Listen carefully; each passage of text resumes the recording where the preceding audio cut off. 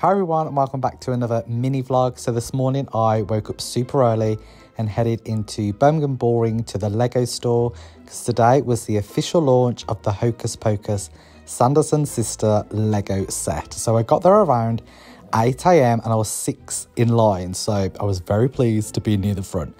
The store opened, I luckily got one of the sets. There was literally 3 left when I picked up mine, so I'm glad I got there at the time that I did.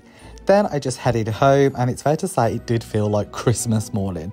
I had a look through the instruction book, and even though it was a little bit overwhelming, I'm just going to take my time and enjoy making this set. I'm very happy that the first character you got to build was Winifred, which is just, I don't know, just makes me so happy. And I just love the detailing on her, and all of the characters. They are just so cool.